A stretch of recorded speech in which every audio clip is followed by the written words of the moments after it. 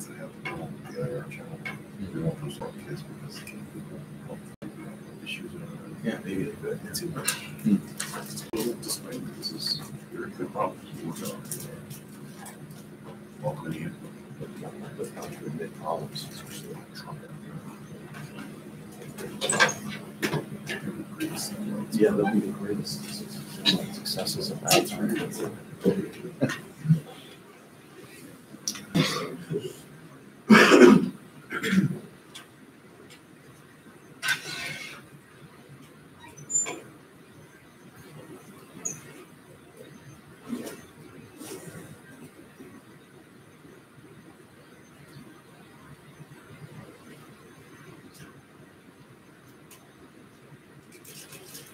Imagine if we had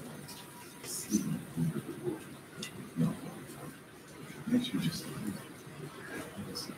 congratulations of 100 or 200 years. I'll never forget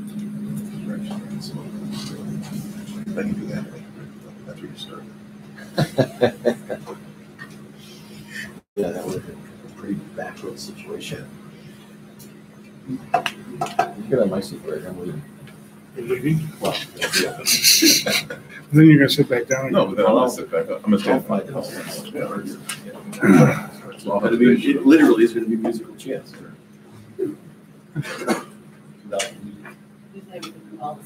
Yeah, no. Okay, I think we're going to get started. Welcome to our Weather Watch. For those of you who have not come before, and it might be a lot of you, we do this every Friday in this room from 12:15 to roughly 1 o'clock. We try and keep an eye on the clock. We know people have to go someplace and stomachs grumble and whatnot. So, but if you haven't come before and you left your lunch somewhere because you thought nobody eats their lunch here, you're wrong. You can bring your lunch here. It's very informal. So you want to make sure that you look at this as an informal weekly gathering we're going to talk about the weather. What we try to aim to do is talk a little bit about the current weather and some of the interesting things that might be going on around either our own country or somewhere else in the world. And then we'll talk a little bit about a forecast, both for weather in our own locale and then other places where it might be interesting. So that's the basic outline. It never takes the same form from one week to the next, but it has certain elements of it that show up rather routinely in the discussion. So Pete Pokrant's our computer guy in the building. If you don't know Pete, Pete's got an ear to the ground and hands and a bunch of different instruments and so on. Some of those are cameras on the roof, so we often have as our, instead of the annoying commercials you get at the cinema when you go to the movies now, you get these beautiful images of things that are going on around the building. And this is this morning sunrise, so watch this. Boom, beautiful sunrise, and then the clouds came in, and we'll talk a little bit of where they came from and what they're related to, of course, in a discussion of the current weather, and then we'll be looking forward to the Badger dismantling of the New Mexico, whatever they're called, tomorrow, and we'll try and get a forecast for that to help people understand how they might plan. So, Pete, if we can start with our satellite movie over the continental United States and Canada and adjacent waters. And we'll look at the visible first. So, this is from GO16. And it's going from about 7 a.m.-ish this morning to roughly the last 15 or so minutes. And so you can see a number of interesting elements on this map. I'll start out on the far right side, the eastern part of the map. And so here's current tropical storm Florence. It will become Hurricane Florence again. It had a history, I think, already as Hurricane Florence, right? And now it's going to go back to Hurricane Florence over the weekend, probably sometime on Sunday morning. And then we have a substantial threat for an impact along the United States shoreline. Delmarva Peninsula, all the way from the Carolinas, all the way up to New England, actually, is somewhat under the gun for about a week from now. So it'll be Thursday and Friday. But Professor Morgan will talk more about Florence and display some of the really wealth of guidance that we have to look at these storms well in advance. So that'll be an exciting but separate portion of our discussion today. But I note, of course, that Florence is out there and present. There's a couple of areas of investigation, one near Bermuda by the the Hurricane Center. Nothing's taken shape yet, except it's a broad region of convective activity. There's Bermuda right there, the green dot. And so this is another area of some interest. And to remain in the tropics just for a while, I think we can see barely on the periphery of this image, there's Hurricane Olivia headed, well, really out in the open eastern Pacific And I think it's now Tropical Storm Norman out ahead of her is just north of the Hawaiian Islands. And so it's been a pretty active Pacific hurricane season. They're already up to O, which I think is about on average, right about this time of year, first week of September there. Well, what's different is their strength so far to the west. They're usually this one here. They're usually in the East Pacific and get up to O, but they're normally off of Baja. The fact that they're getting toward Hawaii is very unusual. That is weird because they already had a run-in with which one was it earlier this summer?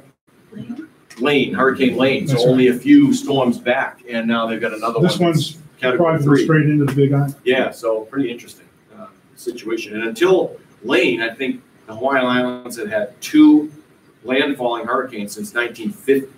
So now they're going to have maybe 2 within a span of 2 or 3 weeks. Now there was some article in the, I don't know how credible it is, but they said but they were going the worst places to live with climate change, and the #1 worst place was Hawaii. Oh, how interesting! Yeah, because they figure it's going to be hit a lot in the next century. Yeah, so the palm trees that are on postcards today will be laying strewn across the beach in future summers.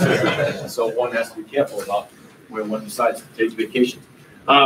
So that's the adjacent waters, both in the tropical Pacific and the tropical Atlantic.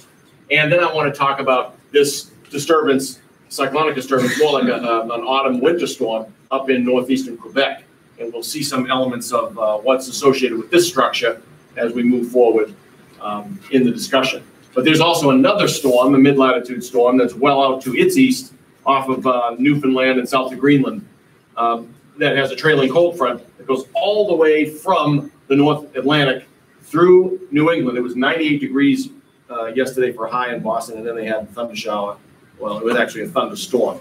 It was a real squall that came through there, and the dew point drop, temperature drop, and all that. It's all tied with this cold front, and that cold front is also fairly south of our border with the state of Illinois. So we are enjoying the second of what might be as many as 5 or 6 straight days without any rain, which we haven't had that lengthy a period in at least 3 weeks. In fact, before we say any more about this, it brings me to a comment about our rainy period from August 16th to September 4th. Or September 5th, we had nearly 12 inches of rain recorded at the airport. Obviously, many places not far from the Madison airport had probably close to 20 inches. Certainly 15 is not unusual in a lot of locations. Our annual precipitation is 35 inches here in Madison, and the summertime, June, July, August, average is 12.2. So we had almost 90% of our summer seasonal average precipitation within just a 20-day period over these last 20 days. And so really an exceptional heavy rain event. And of course, there's been widespread, ugly. Here you go. And yeah, look at that for us just today. We're over a foot above normal. Yeah, we're way, way above normal. Here's the normal line for this day, and that's where we actually are. So we departed normality right around the time you got out of school last spring. Okay, so ever since then, things have been wildly abnormal. And if you are students in this department, they will remain abnormal until you graduate. I can assure you that. That's our goal. But Pete, there were a couple of images. Thank you for that one. There are a couple of images here. The 2008 precipitation, we had a really extreme, mostly August. I don't remember June being extreme, but here's June 1 through 30, 2008, where we had in Dane County, especially northeastern Dane County, over 8 inches of precipitation. And just to the north and west of the county itself, some places were in the range of 15 or so inches of rain. And so that was a rainy period. Then we have 2018, and Dane County is in the purple, the pink with a few purple spots. This is Professor Tripling's house right there. It's over 20. And the purple is 15 to 20, and all of that pink is 10 to 15. This is a 30-day period ending just Wednesday. And you could stop that period at August 16th instead of August 6th, because it really didn't rain much before that. So most of this fell in a 20-day period. This is exceptional. So it's at least 4 times as heavy rain as what we expect in the summertime that happened over this 20-day period. So I think the over 20 area, I think there's a town, Ontario, Wisconsin, they got 27 inches of rain. Oh, in Dane County? 24 hours. Is that right? It wasn't Dane County, it was farther north. Oh, okay, one of the northern counties. There's multiple places that within a 48-hour or less period got over 20 inches of rain. Amazing, amazing. And So these are tropical sort of rain amounts, and I think there really was a substantial influence of the tropics. It's not uncommon for there to be some influence of the tropics as far north as Wisconsin in July and August, but this was an exceptional occurrence of that. Now, so just keeping in mind that we're just absolutely saturated. Let's go back to the satellite movie, if we could, after this quick review of that, and count our lucky stars that just to the south of the border and at the border, it's still raining heavily. And the forecast, as Professor Morgan may get to, I don't know if he will, but we were looking at it together this morning. The forecast for the next several days in the northern counties of Illinois is, on the order of 6 to 10 inches of rain. And part of the reason why is former Hurricane Gordon, Tropical Storm Gordon, is now sitting just northeast of Little Rock, Arkansas. So this is a tropical disturbance, naturally emerging from the tropics, and carrying with it a circulation which is impelling some substantial water vapor flux forward, perhaps larger than would normally be the case. That is occurring at the same time as this front that you see manifest in the clouds has sagged southward. And boy, was it slow. Wednesday, we had rain all day long, dew points in the high 60s. And then finally, by the time midnight or 1 a.m. came along, you could start to see the dew points start to drop. It took its sweet time sliding southward through the state, and it's now stalled in northern Illinois, that front has. And that front has, we'll see in some of the diagnostic things that we can interpret from the observations, it has the ability to produce a circulation, vertical circulation, making air rise on the warm side and sink on the cold side. And as long as there's an available moisture supply, and as long as Gordon has any circulation, there'll be a kind of a target for that moisture supply straight up into the gut of Illinois. There's going to be heavy rains that will result from the confluence of those circumstances. So another interesting thing is the fact that we can get some evidence of, it's very warm and the moisture content of the air to the south is really high. As you can see, there's the cumulus clouds forming across much of the southeastern United States. So that's not too unusual, but I think an unusual aspect is that the persistence of high water vapor content air and the level of water vapor content in the eastern United States has been, I think, through the roof in terms of records. That must be true. And so how could you measure it? Could you measure it by number of hourly observations with a dew point above 65 at a station and just go through the historic record and find out, has this been an unusually muggy summer and an unusually muggy period? It certainly is manifest, as you point out, in these fair weather Q. And even the sea breeze front along the east coast of Florida, look at that thing move rapidly inland and then develop intense cumulus over the center of the peninsula. But you know what? I mean, the kinds of precipitation we've been having this summer, I don't think you see anywhere in the Midwest, ever. I mean, certainly if you go to our west, there's a couple important Colorado floods once in a while. But if you go to Nebraska, Iowa, these kind of precipitation things just don't occur in the summer until you get to the Gulf Coast and you actually have tropical storms coming in. Yeah. And much of what we had is not a tropical storm. But what you see there and continues to persist is this upper level flow from south of Baja up across the U.S., which is the path of the North American monsoon. Yeah. And the monsoon normally stops in Arizona. And the question I have, is the monsoon extending into the upper Midwest in the last decade or so? Yeah, you were talking about it last week. It's a really good question and maybe amenable to analysis. You could actually start to figure that out. What are some of the signals that you've looked at and watched them moving through the time series over a number of summers? One thing that's always curious about this time of year, late August and September, is that we do have the incursion occasionally of, autumnal-like baroclinic zones. And so those are engines for the production of strong vertical circulations, but it's happening simultaneously with the incursion of tropical cyclones from the Gulf of Mexico and from sometimes the Eastern Pacific into the central plains of the United States. And that conspiracy stands. Historically, there's never an intersection between the monsoon and the polar front. Right, that's right. Now there is. It may be, and it might be in certain longitude, restricted in certain longitude bands. Because the further east you go, there's no way it's connected. Right. The west you go, you're cut off from the southerly flow that has water vapor in it. So it's really a limited longitude. In the forecast for climate change and we're going to have in the Midwest, I don't remember anybody ever thinking about the monsoon possibly becoming stronger. Yeah, the discussion says instead along the lines of, and we're hearing it now on the news, more frequent, intense precipitation events, but without attribution. You're not really Yeah. saying what is it that's leading to them. It's Right. not a direct consequence of either a monsoon or an enhanced interaction with baroclinic disturbances to the north. Yeah, it's a really good question. I think it's really interesting. We may have just lived through an episode of that. Yeah, in this particular case, when you get this monsoon flow, the moisture is not coming from the Pacific. It's what you said. The moisture is coming from the Gulf, Yeah, but the circulations of the monsoon are drawing it into a line that feeds up into this area yeah. along the polar front. Yeah. So it's the upper level circulations that are drawing that moisture into a plume that hits us. Whoa. But it's coming from the Gulf. So that's a really interesting potential signal that we're seeing as things change globally and they're happening locally. And as I say, just to emphasize one last time, we're lucky it's not raining here again today. With a displacement poleward of this baroclinic zone, just a few degrees, well, a few hundred miles, half a degree, we would be soaked again today, and probably for much of the weekend. So, I mean, we couldn't handle it. So it's a good thing that hasn't happened. So that's a broad picture of what's going on around the continent. We'll look at some of the signals, both kinematically and thermodynamically associated with the cyclone over Quebec, the baroclinic frontal zone to our south, and some other elements of the circulation over North America, and then probably turn it over to a forecast. So let's go to the super Pete's. No, radar first. Sorry, Pete. Let's see what fraction of that cloudiness is precipitating. We'll do the whole continental U.S. Yeah.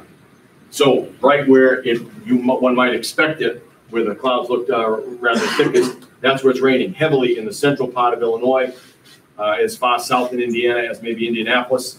And then look at that, there's a training element to these convective elements over the central part of the state. So it's probably raining like crazy in Champaign. Champaign looks like Madison did last week, and the same with Indianapolis.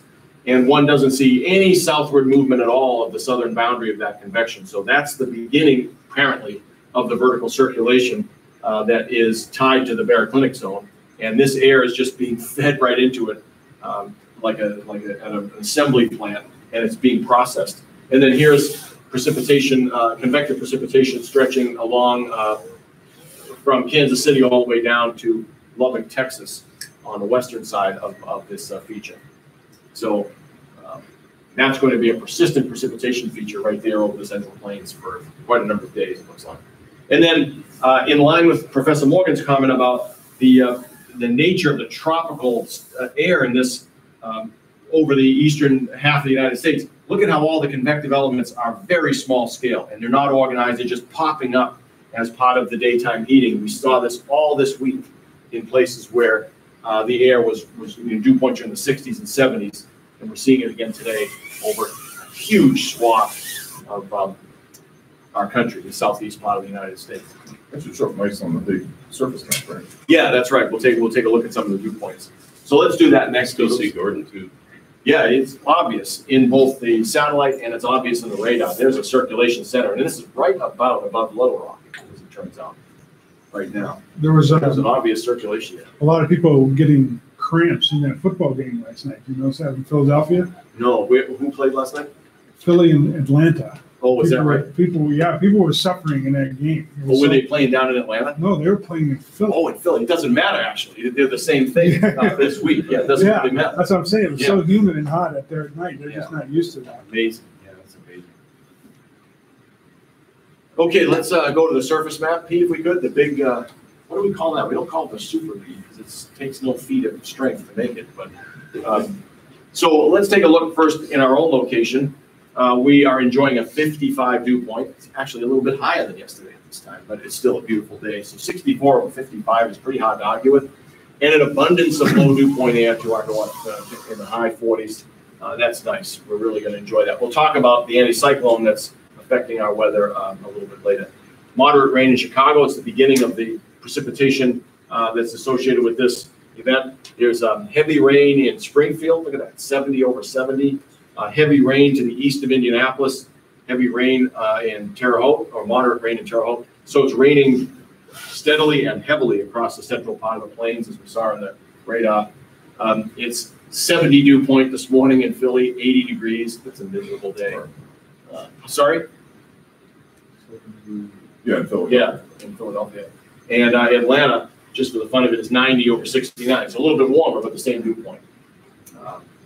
So there you go. That's why it didn't matter where they played last night. And here's some of the precipitation associated with Gordon himself, 77 at Little Rock, 75 to the north. I think that's Fayetteville. I don't know. Look at those dew points. Yeah, 76, 76, 74, 72. This is all air that's feeding the frontal band. And Southern Arkansas's got a 78 there. Yeah, And 78. Texas, I think I Shreveport. saw an 80 this morning, but I don't know if it's there anymore. And it was in coastal Carolina, but I don't see it now. Yeah, these are It's 78 really high there. points. That's about the highest dew point on the map. 78. You don't typically see these. No, that should be outlawed. It's really ugly, as everybody knows. Okay, let's take a look at some of the broader scale maps. Oh, before you, Yeah. Pete, go back to this one sec. When you're focused on the sort of remnants of Gordon, you can see between Little Rock and Fayetteville, the circulation, at least a couple wind barbs that give you a sense of the circulation. Yeah, look at So it's that. down to about 1,015 for the center, and just remember that number because we'll see in the forecast how this begins to evolve and actually intensify Oh, okay, yeah, yeah. over the weekend. All right, 1,015, both of those locations, yeah. Okay, let's take a look at a 500 milliwatt map, if we could, Pete. And this is from 7 a.m. this morning, and you see two different worlds on this map at one time. You have some experience with looking at them. First of all, the tropics. Everywhere south of this region of strong geopotential height gradient, the geopotential height lines are in black. This is about 3 miles above the ground. Everywhere south of that, which coincides with the continental United States, is tropical. There's no flow, there's no geopotential height gradient, and there's no temperature contrast, all characteristic of the middle troposphere in the tropics. And then just as soon as you get to the border, suddenly there's not only substantial wind speed because the gradient of the geopotential intensifies dramatically, it's also wavy, so there's a lot of activity in that strong flow. There's also pretty substantial baroclinicity. The red lines are the isotherms every 5 degrees. So you've got a 10-degree temperature contrast at 3 miles above the ground from southern Hudson Bay all the way to sort of the northern portion of Lake Huron. So that's a substantial early September horizontal temperature contrast.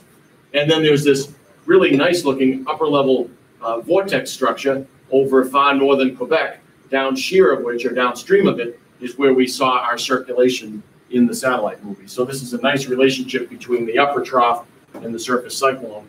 And then the baroclinic zone at 500 millibars gives one a rough idea where the lower tropospheric baroclinic zone might lie, as does this isotherm itself, the -10 isotherm, right about there. And we saw that in the satellite picture. So it's a really nice picture of the structure at upper levels associated with a fairly intense cyclone and a strong baroclinic zone throughout the depth of the troposphere. Then upstream of this trough axis, there's a really intense northwesterly flow heading into and coming out of sort of a ridginess over the western part of Hudson Bay. And in a region such as this, there's forcing for descent. So we might expect to see an anticyclone, a region of high pressure sitting over western Ontario and southern Manitoba. So we'll see what that looks like when we go further to the south. Let's take a look at 850 millibars. See if we don't see, in slightly lower in the troposphere, do we see evidence of the baroclinic structure that we saw the clouds seem to pay attention to. So here's our cyclone, low geopotential heights in northern Quebec. A pretty intense baroclinic zone is kind of embedded deeply in the colder air. And then there's, with the storm south of Greenland, that's actually where the frontal zone that comes across into the plains emanates from. And you can see that in the baroclinicity that involves the +5, the +10, and the +15 isotherm coming across in the southern Great Lakes states. Okay. So it's really a double-barreled action. There's a storm to the east, and then this one that we saw on the satellite further to the west. Okay. There's not really strong frontogenetic activity by the winds at this point, but what little there is enough to produce clouds along that boundary. And we saw precipitation as well, aided by the presence of Gordon. And there is Olivia, or something like her, at 850 in this analysis. Okay, let's take a look at I guess we'll go to 250 millibars. That'll be the last thing we look at on these. And one gets the idea that, not surprisingly, connected with the middle tropospheric baroclinicity, if you go high enough up, you see a really strong wind speed maximum, 121, 120-ish knots associated with this trough over eastern Canada. And not surprisingly, I think that's a subtropical jet way up north. And this was heresy anywhere except in this building, but the fact is that's what it is. Right, Greg? I mean, Yeah, that's what it is. that's what it is. It's a subtropical jet, and if you don't like it, you can try and change the rule, but you can't change the rules. That's just what it is. Well, the rules say that it's not a subtropical. I know, but that's why you'd have to change the rules if you don't like it. Yeah, That's what it is. I mean, if you go by phenomenologically, it's a subtropical. Yeah, jet. that's what it is. That's right. I mean, these are the tropics. This is the boundary. That's what it is. They'll gradually recede, but that's the case today. Interestingly, in association with the cyclone over eastern Canada and the upper trough, you see a local warm spot in the lower stratosphere is sitting just upstream of where that cyclone is. That's commonly the case because we've got your tropopause is lower than 250 millibars here in the depths of that upper trough, and so then suddenly the temperature gradient the temperature is increasing in the lower stratosphere, and you see that reflected. That's kind of interesting. Look at that beautiful diffluence on the west coast. Yeah, it's nice, isn't it? You see the winds there. Not a lot of temperature contrast there, but that's because you're at a funny level. But yeah, it's a strongly diffluent flow, that's for sure. And then if we could, Pete, I want to just show two more things, and I'll turn it over to Michael. One of them is, let's just take a look at the 0-hour forecast of sea level pressure so that we get a sense of what we're starting with for the forecast. And GFS will work. Yeah, that's great. So remember, we had an upper trough somewhat reflected again in the thickness lines, which are yellow, either solid or dashed, from 1,500 millibars. So here's our upper trough. The cyclone center itself, lowest pressure, is associated, or is located, I'm sorry, on the eastern shore of Hudson Bay. And then this is the storm south of Greenland, whose baroclinic zone trailing to its west is the one that's affecting or helping to generate the precipitation we saw on the radar. Here's the big anticyclone that's part of the upper vortex structure on the upstream side. 1,034 millibars sitting over Lake Winnipeg, or just to the east of Lake Winnipeg, to our north. And so with the thickness lines as they are, there's a thermal wind that's coming from the northwest toward the southeast, so from Great Slave Lake toward Lake Superior. And that tends to be, this set of circumstances suggests that the anticyclone will sag to the south and east, following the thermal wind. And that means we're going to be dominated by the circulation associated with this thing for some period of time. It would be my guess, that I've looked at the forecast, but that would have been my guess just looking at this map, and I wanted to show you that, so that we have a sense that the weather that's recently improved is likely to stay improved for some period of time. Perhaps Professor Morgan will tell us more about that as we go forward. One last thing I want to show you before I quit is, I saved it, I think. I don't know if it's available somewhere. Not, I saved it as on the bottom. Here it is, right here. So what I do is every day from September 1st to March 1st, I look at the aerial extent of the -5 degrees C air at 850 millibars over the northern hemisphere. And I calculate, I guess I already said it, I calculate the area that air occupies. And then I've done that with the NCEP reanalysis data, so I have like a 70-year time series. This is the average for every calendar day from 1948 to 2011. And you can see it's astronomically, this has to happen. There has to be a ramp up of the aerial extent of this cold air as you head from the end of the summer into the middle of the winter or the beginning of the winter. And so this is date September 1st all the way to December 1st, and it goes to the end of the month. And then the average is in blue. What's actually happened this year is in red. And it's just about precisely as average for the first week of this time series. And it'll be, 20 weeks of this time series by the time we're done. I won't show it every week, but I wanted to show you where we are now. We're right at average. Last year at this time, we were well below average. So the hemisphere was, by this measure, quite a bit warmer than average at this time last year. And right now, it's right about average. So I have no idea what that means. I just bring it in to show it to you. So as the semester goes on, we'll probably see a lengthening of this red line. I don't know if that'll be below the average or it'll be above the average, but whatever it is, it'll be interesting to talk about. So the fact that the tropics, the affected tropics, are so far to the north over North America, and this is average, that suggests that there are parts of Asia or Europe that are much cooler than that. Yes, I didn't save it, but I have a movie that I also make every day of the actual extent of the -5 isotherm. And in the Eastern Hemisphere in Siberia, it's there are places in Siberia, northern Russia, and Mongolia that are about 2 standard deviations below normal for their temperature, over probably a 20-degree swath of longitude or something. So yeah, the Eastern Hemisphere, parts of it anyway, are colder than normal, but not everywhere, just a few places. And I think overall that makes the whole thing come out as about average. Well, if we have a northern hemisphere, Trying to get the, at 0 hour or something. Yeah, so this tongue right here is much colder than normal, extending southward into almost to coastal East Asia. So it should be the -5 isotherm should be only about this far south, but it's well farther south of that in the Eastern Hemisphere. So that's probably what's going on in terms of making it an average. It'd be really fun if I just had the imagination to just look at every single longitude sector all the time and see how they're going up and down. It'd be kind of fun. You can get an idea of that just doing this. So thanks. Yeah, thanks, John. I have a couple of tabs at the top of any Steve want to go first. Thanks. I'm Michael Martin. That was Jonathan Martin, Professor Jonathan Martin. And welcome to Weather Watch. What we're going to do today is talk a little bit about the tropical Atlantic, then and the forecast, and then eventually look at the forecast over us from the U.S. And so, as John noted, there are a number of areas of disturbed weather. If you look at one of these maps, this is from the National Hurricane Center's tropical weather outlook page. And what they do is they monitor disturbances starting in June all the way through the end of November.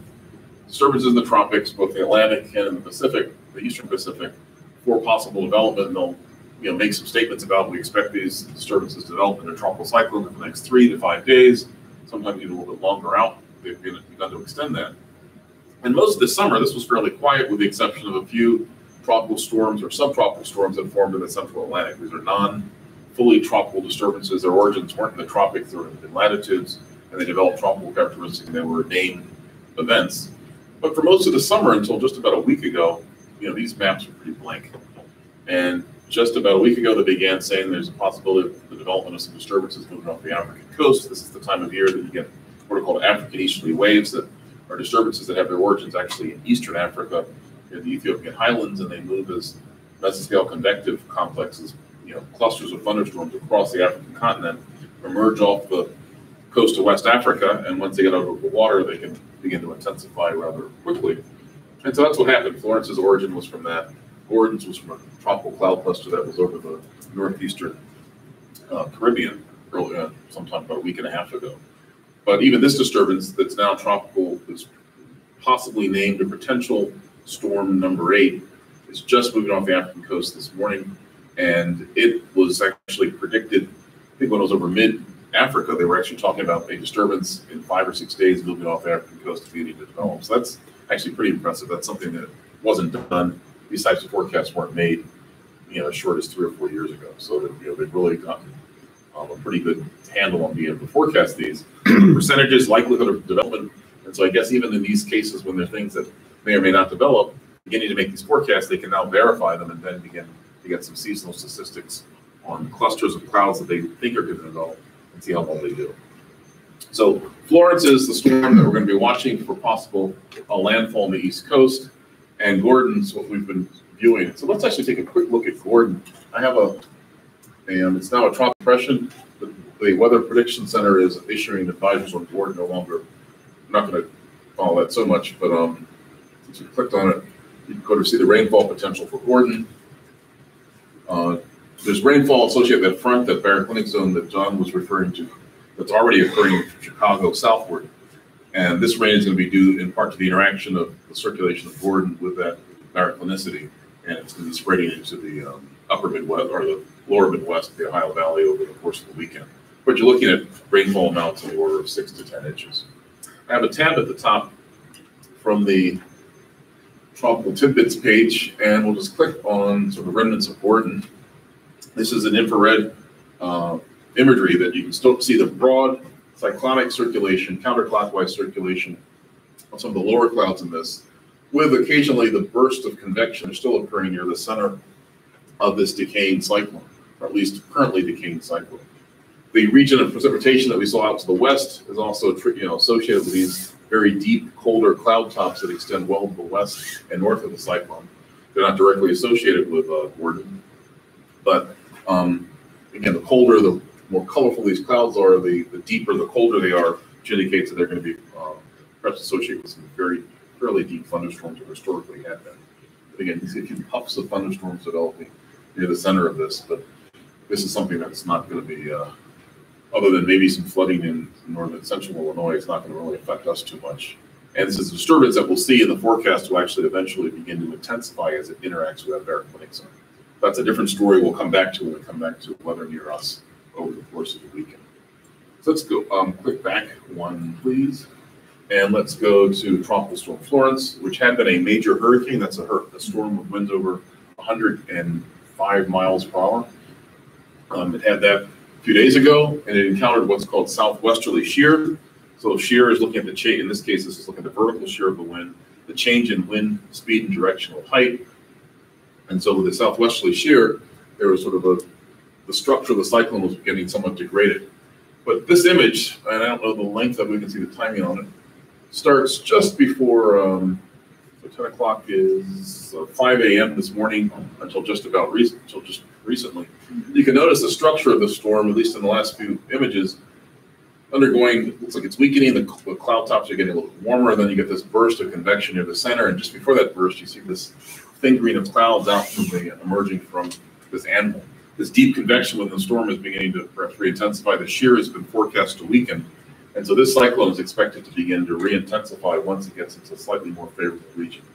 So a couple questions are, what's that environment going to look like, and what's the direction this storm, Florence, is ultimately going to take? So let's go back to the Hurricane Center page first, just to look at the official forecast. We'll click back one, go down to, let's see where it is, past Olivia, here we go, Florence.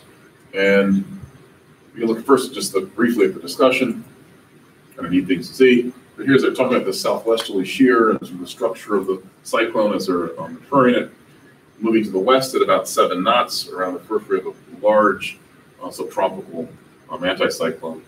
And then this is the forecasted intensity over the next several days. You can see they keep it at a fairly strong tropical storm with winds of about 65 miles per hour. Then eventually they have it rapidly intensified, or I should say intensifying pretty rapidly by the time you get to Monday morning. Now, this was a storm that wasn't even forecast to become a major hurricane about 3 or 4 days ago. It underwent this rapid intensification, becoming a major hurricane. And then it weakened pretty quickly after that. I wouldn't be surprised if this were to begin to, these numbers begin to creep upward a little bit more sooner than the Hurricane Center is forecasting. But the end result is by the time we get to early next week, we're looking at a major hurricane in the central Atlantic, just about 30 degrees north, 72 degrees west. So approaching the east coast of the United States. Let's click back. That's not Neilberg, is it? Forecaster Berg? No. No, it's not. He does wind energy, actually. Oh, Where are we? This the images, warnings, tone. So with any forecast, there's always an uncertainty associated with that forecast. What the Hurricane Center does when they show this forecast track, this shows the region of tropical storm force winds extending from the center of the storm. Notice how asymmetric this is. The X marks the location of the cyclone at this point. And then the subsequent plot points that are after this are the estimated or the forecasted position of the tropical cyclone out through Wednesday morning. So that's Wednesday at 8 a.m. So actually, it's not even Monday. It's going to be Sunday night. It goes from a strong hurricane to a major hurricane. By Wednesday morning, it's supposed to be lurking off the southeast coast of the United States. It hasn't made a recurvature to the north. Now, what's shown here, this sort of, we call this the cone of uncertainty, isn't based on today's forecast and the uncertainties in today's forecast that might contribute to uncertainty in the track. This is based on the historical averages at particular time intervals for what are the typical errors that are associated with the forecast of a tropical cyclone by the Hurricane Center. So this is not a forecast of the day. This cone has the same shape, same width, all of the season. It's not going to change through the season. No, it doesn't matter what the storm is. So if all the 4 computer models that are used to produce this forecast track are all on top of each other, this cone will look exactly the same. It's just a forecast error based on the historical National Hurricane Center forecast errors over the last decade or so. But And they update it every Is year. the spine of that cone the average of the forecast trajectories? No, I think it's they have their own set of coming up how they want to best average that. So this is perhaps their best track. This is sort of the official forecast track, and then they lay on top of it plus or minus that error. So it's not necessarily an average of numerical forecast output, but it's often very close to it. In that discussion that we were looking at earlier, they kind of talk about how they blended things and what weights they give. Sometimes they look at the European Center forecast models being one that's more trustworthy, perhaps, than the GFS. But every forecast cycle, one can be better than the other. In fact, there's been some discussion on one of the mailing lists, from a tropical mailing, cyclone mailing list, that suggests the GFS has actually had much smaller, 2-day forecast errors, let's say, than the European Center for this storm over the last couple of days. So what about the forecast track of this, and what are some of the elements that go into how they make this? So this is a page maintained by Professor Brian Tang at University of Albany. We click on Florence right here, and he has access to European Center data as well as the GFS data. Let's go first to the 0Z run so we can sort of compare apples to apples, if you will. And so what this is, each of these small lines right here is one individual forecast from the GEFS, that's the Global Forecast Systems Ensemble, Global Ensemble Forecast System. So they have the same, essentially it's almost the same initial conditions, and they perturb that and they see how the model evolves over time. So each of these is a possible track that the cyclone's going to take, and then they look at the sort of frequency of tracks passing within a certain grid point on the model. So the hotter these colors are, the redder they are, there's a consensus in the forecast that it's going to be pretty close to that. The National Hurricane Center's official track is the black line. The X marks some verifications over the last couple of periods. The red line is the ensemble mean, and the green line is the actual deterministic forecast. You can see the deterministic forecast and the ensemble mean are pretty close to each other. The official Hurricane Center track is actually pretty close to the GFS. This is from the 0Z run. Okay, so this looks like a track that would take it approaching the East Coast and most of the ensemble members and beginning to recurve out to sea. If we go to a similar forecast, initialized at almost the same time from the European Center, this is their forecast track. Okay, still, almost two sort of forecast camps, if you will. One with a recurvature just off the East Coast, the other moving it into the southeast coast, north of Jacksonville and around Savannah or so. Again, it's the same official Hurricane Center forecast track, and the red is the ECMWF. This isn't the mean. This is, I believe, this is the ECMWF official forecast of it from the deterministic one. This actually brings it inland somewhere north of Charleston, south of Morehead City, I guess, if you were to believe this particular track. Isn't there a city called Florence, South Carolina that it goes right by? Right near Hilton Head. I think there might be, is. huh? Yeah, there is. What are the chances? What are the chances? And then if we look, just go back to the GFS for just a moment. That's the 0Z run that's run from 7 p.m. last night, taking all the data and running that model. And we just click to 6 hours later and see how this changes. There's a decided shift in this much further, a little bit further to the east, more back to what the European Center forecast was from 0Z last night. The GFS has been actually switching back and forth between the out to sea or making landfall in the last couple of runs, and so that's kind of interesting to follow that. And if we go to the 12Z, it may be updated, I'm not certain. Okay, just a few plot points here. The deterministic forecast actually makes landfall at the mouth of the Chesapeake Bay and brings it right up to the Chesapeake Bay. The ensemble mean is a bit further to the east of that. And again, the official Hurricane Center track is actually a little bit, this is I think the 12Z, the most recent Hurricane Center track. It's actually a little bit further to the south of even the GFS, maybe because they think that the European Center might be onto something. An interesting aspect of this cyclone is that the tracks have been bending further and further to the west over time because I think this might be attributed to the fact that the cyclone underwent some shear, began to weaken. So a cyclone that's weaker typically is steered by a much shallower steering flow, and that's some of the belief that people have, and that might be the cause of this. So the longer it stays weak, maybe the further and further west it might eventually track. Let's look at some actual maps to get a sense of the environment in which this cyclone is expected to develop. So we're going to go back to tropical tidbits. We'll go back to their, I'll go a couple clicks back to forecast models. And let's go first to the ECNWF.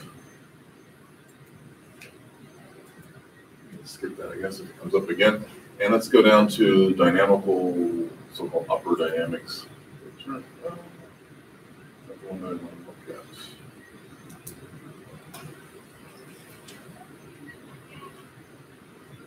All right. Hold on a second. Oh, sorry, scroll a little bit, please, Pete. Whoa. And down again. Yeah. Okay, well, let's just step through this. We don't go through the upper dynamics, we'll step through 4 on this. And that goes to the next run, I think. Oh, no, yeah, not the next one. Yeah, we wanted to Top. top right here. Actually, that's the 12Z. Go to, sorry, 0Z. Maybe this will show some other variables. Go back down to the bottom again. Okay. I wanted to show you something that would give you some clues to what the upper level flow looked like, but I guess I misplaced where this is going to be located. Try thermodynamics for just a second. Okay. Let's just advance this forward in time. You need to use the mouse keys to see that.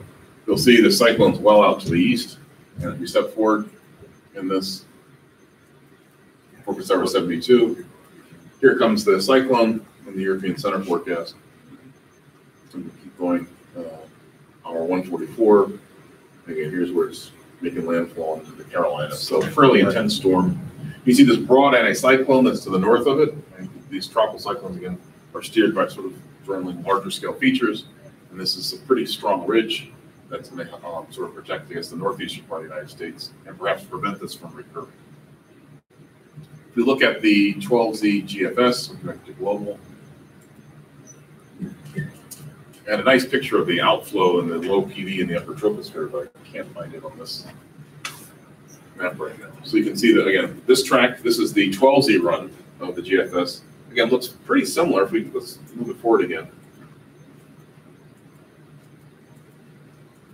Maybe just to the north of where landfall was made in ECNWF. So there's maybe a convergence of solutions at this point, but it's still several days away. We're looking at the middle of the end of next week before this is going to become a factor.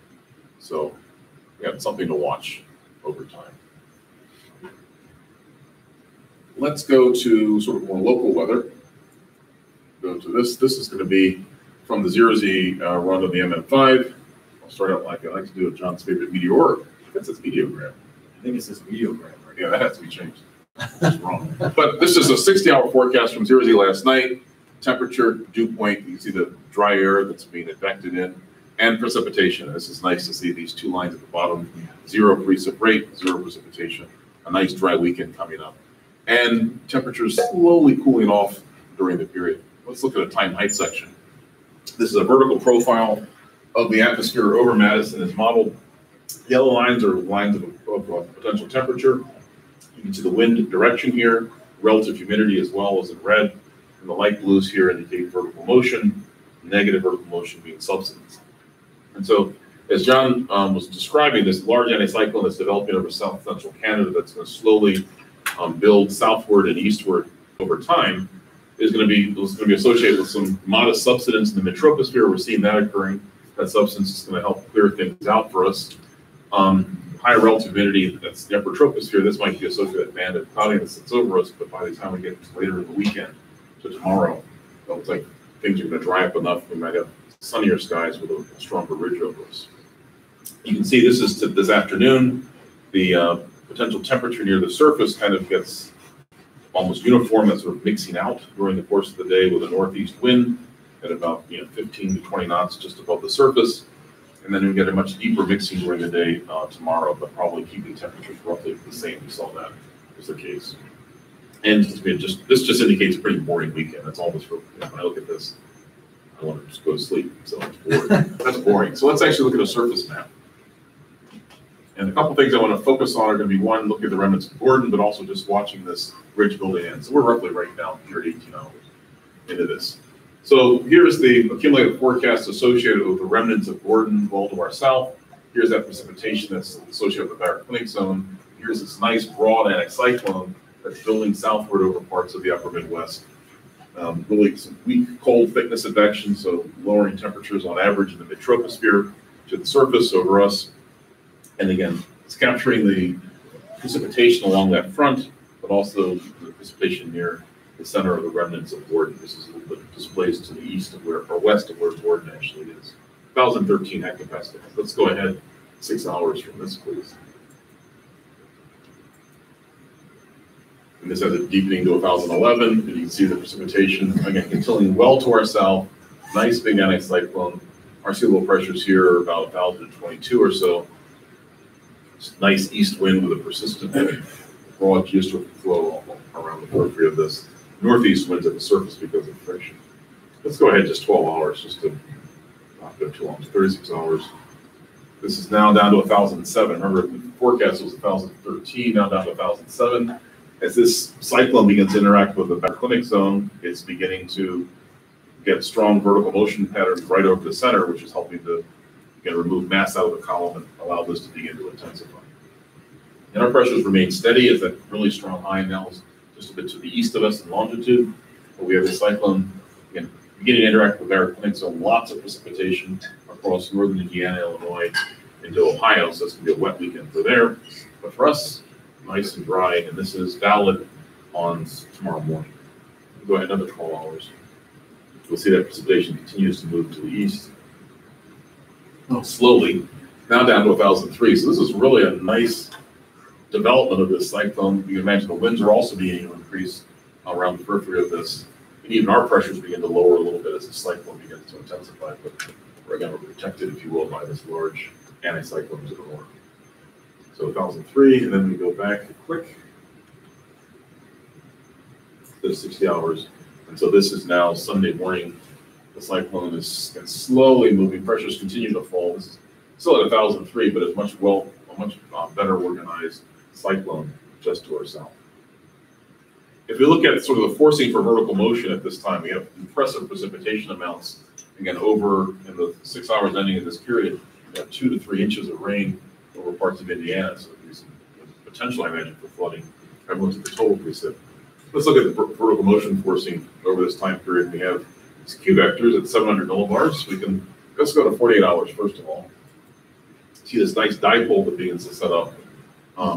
Q vector convergence in the red, divergence in the blue. These are nice diagnostics for evaluating vertical motion.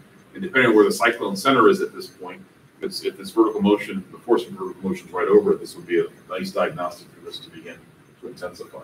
We have this nice couplet here. I think the cyclone is just a little bit leading, or just in this ridge right here where you see the thermal ridge at this point. Over us, not much going on, which again is going to be fair weather for us. Let's go back a click and go to 60 hours for that same diagnostic. And this dipole holds together, so the cyclone was over Indiana at that point. So this wave, this ridge, this disturbance is moving eastward, but also with some modest intensification. Okay, back a click, and let's look at 850 millibars at 36 hours. Again, another depiction of the development of what's going to happen over the weekend for us. This is tomorrow morning. Broad anticyclone at 850 millibars, cold advection, wind going from cold to warm. Just really a nice, pleasant day setting up for the beginning tomorrow.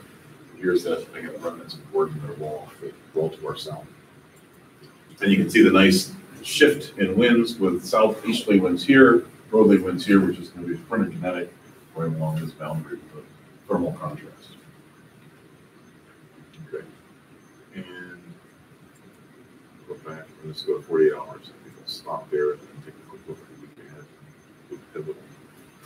Okay, so again, the temperature contrast has in fact intensified. Nice southerly winds over parts of eastern Kentucky, West Virginia and Maryland. Easterly winds here, so this is really going to be an active front for vertical motion, vertical motion. And it's moist enough, so heavy precipitation spreading eastward by that time period.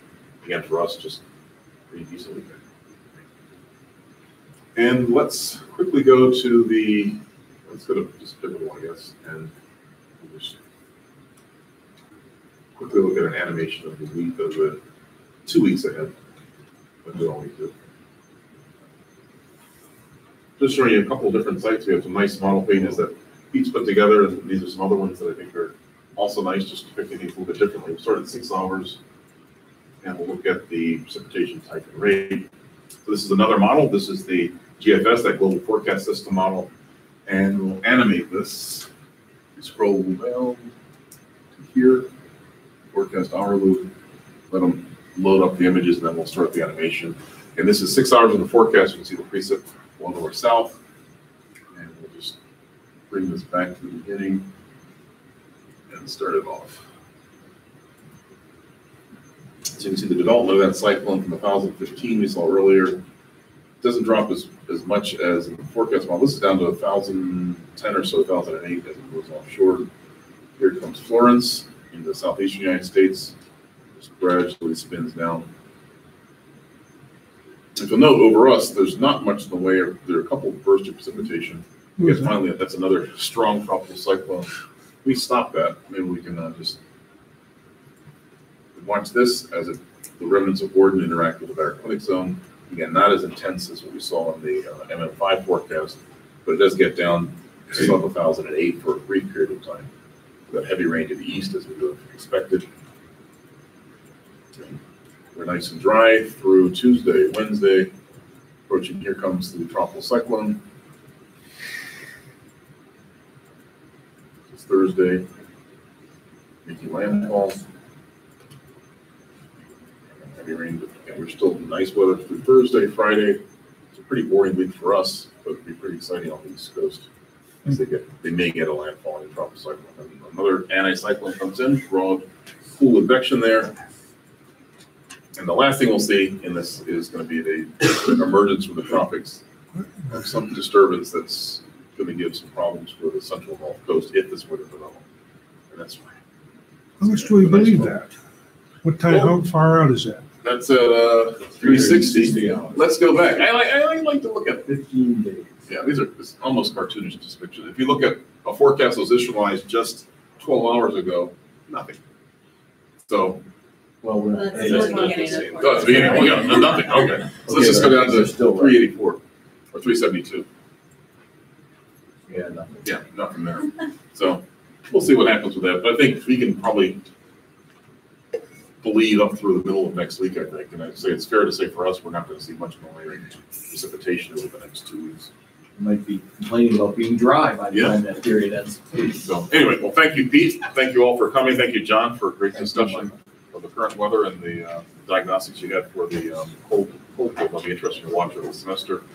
And we'll be back here, same location on Friday. All right. Have a wonderful weekend.